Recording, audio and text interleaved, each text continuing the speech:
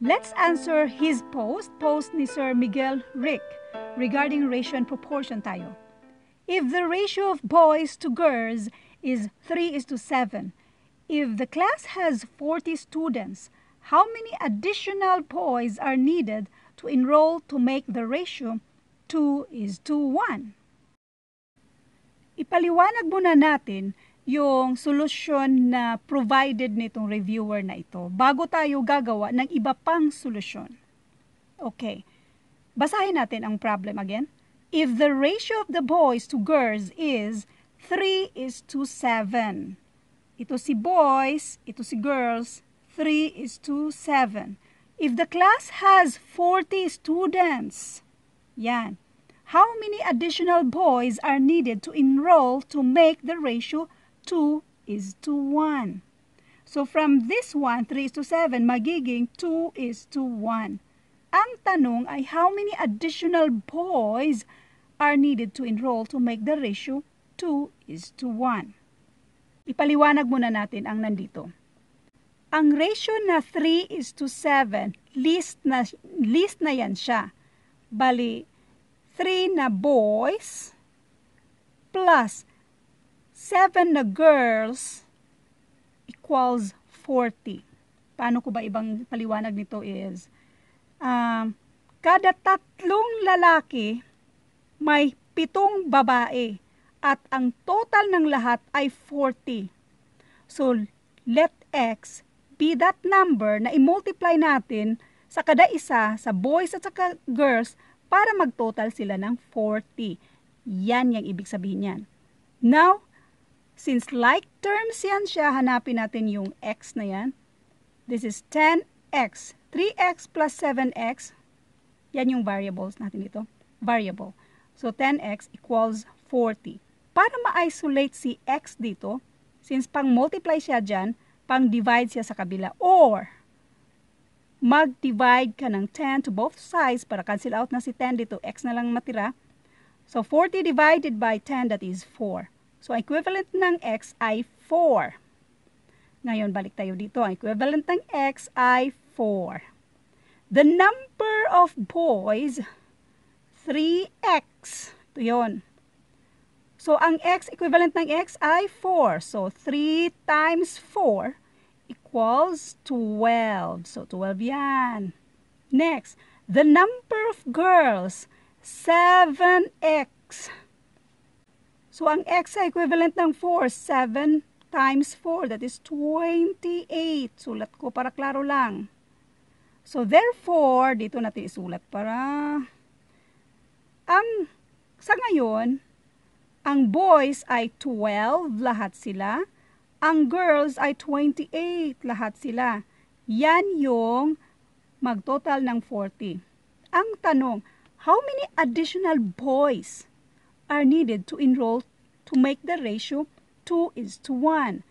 So, bali, itong girls, yan na yung numbers nila, 28. Ngayon, ilan ang idagdag natin sa boys para mas marami si boys ng, bali, more than half. Bali, twice sa mga girls. Yeah, twice sa mga girls. 2:1. Then, since the desired, basahin natin, since the desired ratio of boys to girls is 2:1, the required number of boys is itong 28. Kaya, 2 times 28 equals 56. Itong 28, pinomultiply natin ng 2. Kasi ganito, ito yung required, 1:2. Itong 1 ay equivalent ng 28. Mamaya sa ibang solution gagawin natin yung mga ratio and proportion dito. So, ito yung hahanapin natin. This is, i-multiply mo ng 2 and that is 56. Kailangan natin ng 56 na mga boys. So, 56 minus 12, kasi 12 yung mga boys sa ngayon, dagdagan mo ng, bali, yung 56 yung all in all, 56 minus 12 equals 44. Yan na yung sagot. 44 more boys are needed. So, ito yung gagawin nating solution number 1. Para mas lalong maintindihan, let's do our own solution. Ganito lang din naman. But let's consider this as our solution number 2. Paliitan muna natin ito para meron tayong enough space para sa solution natin para sa ating solution number 2. Okay. So, yan na yan. Uulitin natin ang pagbasa. If the ratio of boys to girls is 3:7, if the class is 40 students, how many additional boys are needed to enroll to make the ratio 2:1? Ito yung desired natin.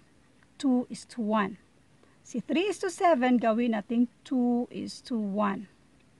So, hanapin muna natin itong ilan ang girls, ilan ang boys, para magtotal siya ng 40 students. Another way is, i-add mo si 3 at saka si 7. 10 yan siya. Bali, ganito yan. So, magkuhaan muna tayo ng 10. Ilan ba yung 10 dito? 1, 2, 3, 4, 5. So, ang pangit ng handwriting ko. Ang pagka-drawing ko. So, ganito yan. 1, 2, 3, 4, 5, 6, 7, 8, 9, 10. Bakit ko ginawa ito? Para mas klaro lang. So, 1, 2, 3, ito yung mga boys. Okay. Ito yung mga boys. Kasi 3:7. 7 to. 1, 2, 3, 4, 5, 6, 7. So, ito naman yung 7 na mga girls. Mga girls. Ibang kulay nga para mas klaro. Ito yung girls. While ito naman yung boys. So, 10 lahat yan. Yan yung i-divide natin sa 40. 40 divided by 10 equals 4. Ibig sabihin ng 4 na yan, kada grupo, may 4 yan siya.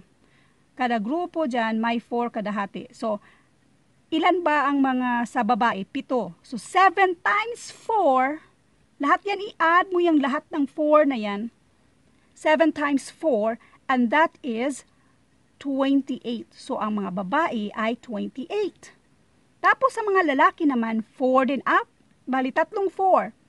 So, 4 times 3, 3 4 yan, that is 12. So, sa mga lalaki ay 12. Ngayon, i-delete natin yan lahat. And remember na ang mga lalaki ay 12.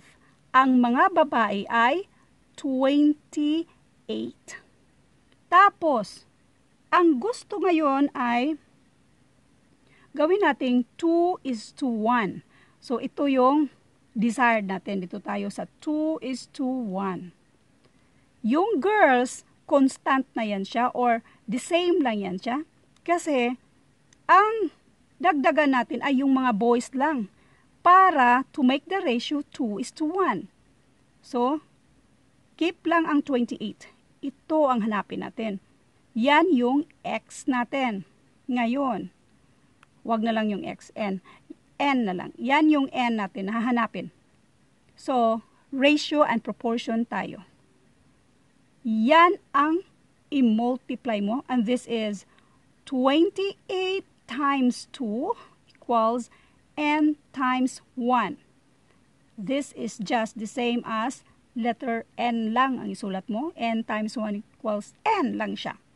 So, 28 times 2, and that is 56. So, ang equivalent nitong n na to ay 56. Therefore, itong 2:1 ay dapat 56:28. Ang tanong, how many additional boys are needed to enroll to make the ratio 2:1? So, ito na yung ratio. Ilan ang i-add? Ang boys dati na 3:7, 12 sila. So, meron 12 na boys na. So, yan yung i-minus mo sa 56. So, 56 minus 12, and that is, this is 4, 4, 44.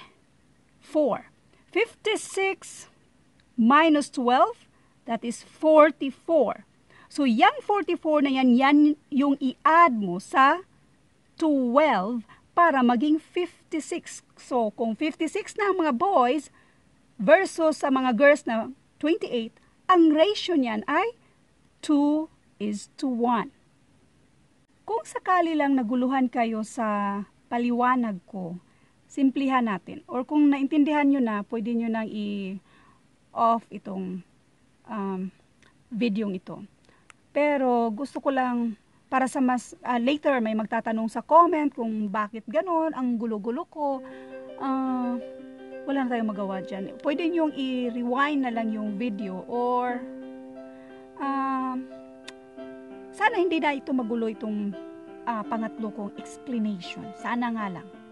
So, kapag ratio, ito lang yun.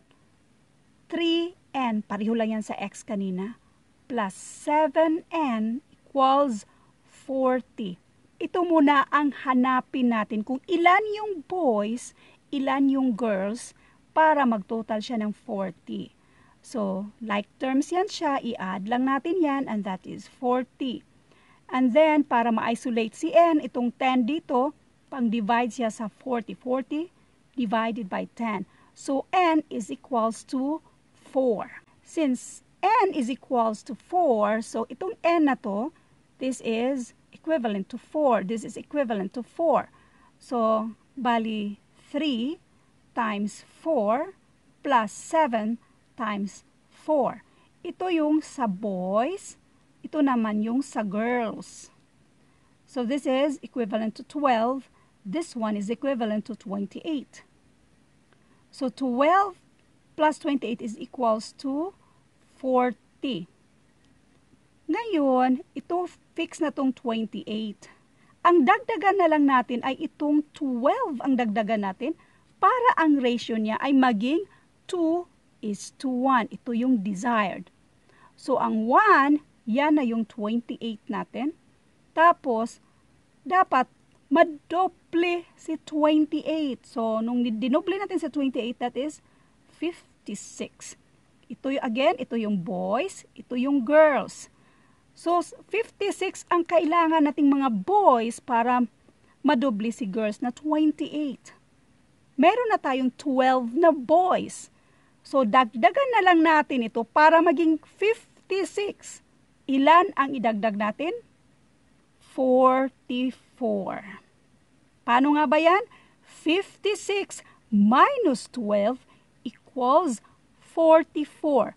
Ang sagot dito ay 44. Yan yung mga lalaking idagdag natin para ang ratio ng boys to girls ay magiging 2:1.